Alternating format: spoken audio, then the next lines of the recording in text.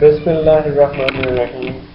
This is the second video of engineering factor related to C programming, and I'm gonna teach you how to make a simple addition calculator. As we have mentioned in our last tutorials that first of all you have to go to file and a new source file. New source file. You can see here it is untitled and you have to give it a name. For example, I'm gonna save it as addition calculator. Addition calculator.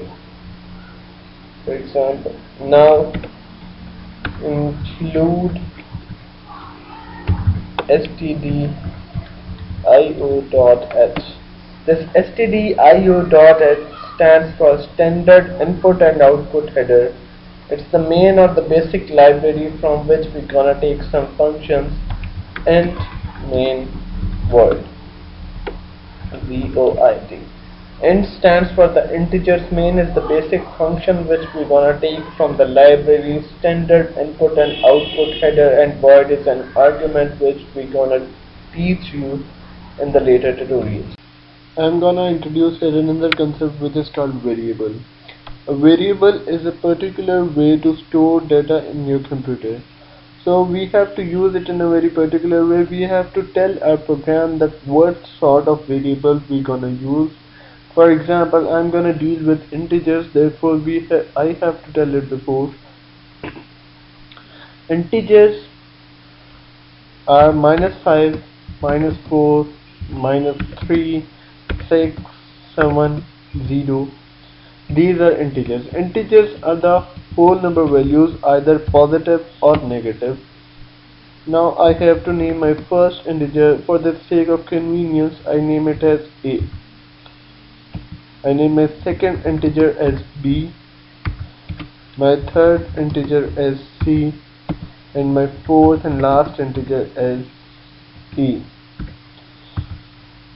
Remember one thing in naming the integers, it must start from an English alphabet. It must not be any number or any symbol like that, %d, like that. It must not be any symbol.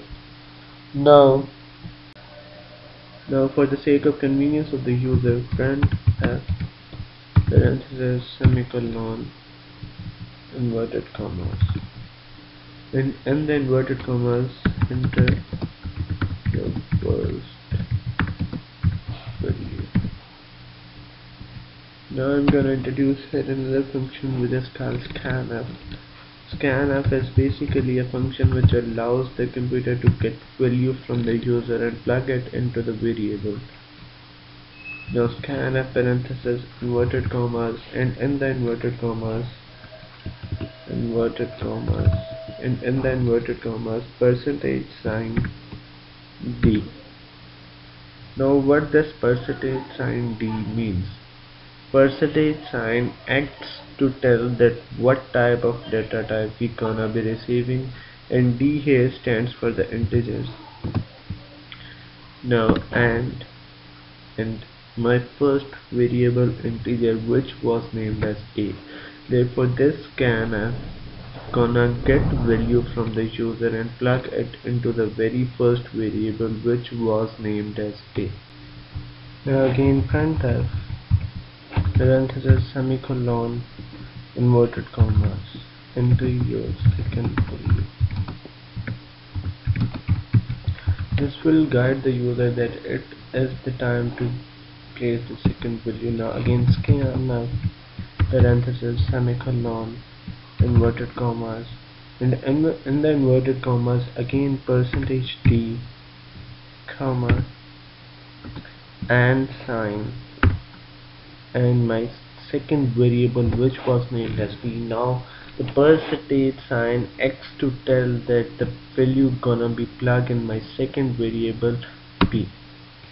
Now again printf parenthesis semicolon inverted commas, enter your third value. Now again scanf parenthesis semicolon inverted commas %sign d comma, and sign, and my third variable which was named as C. Now get character is for the stability of the execution file, and I here close the curly braces. If you not use get character, then you can see a blank of the execution file, but you have not enough time to read it. I'm gonna execute it. Hopefully no error. Yes, no error. My first value 4, second value 5, and third value 45. The sum is 54. Now let me tell you one more thing. My first value 1 1 1 1 1 1 1 1 1 2 3 4 5 6 7 8 9. Second value 1 2 3 4 5 6 7 8 9. 1 2 3 4 5 6 7 8 9 10. 1 2 3 4 5 6 7 8 9 10. You can see here it can give up to the 10 digits. I have personally tried 10 digits, but in the Turbo C, which I have used before this, the calculator will give the answer only up to 4 digits. Now let me repeat it. First of all, include stdio.h. This stdio.h stands for standard input and output header. It's the main or the basic library.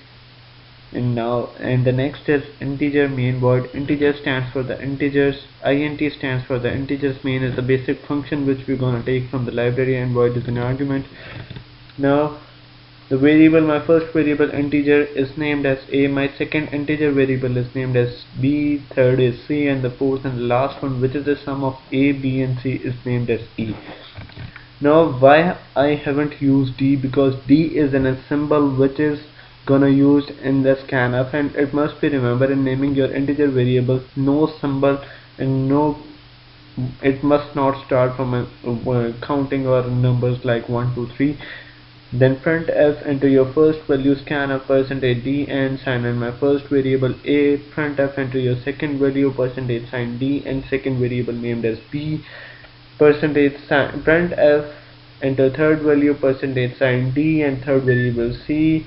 Printf your result. Get character for the stability of the execution file, and here I close the curly braces. This is all what we have from the engineering factor for today. Thank you for watching us, and please don't forget to subscribe us. Thank you.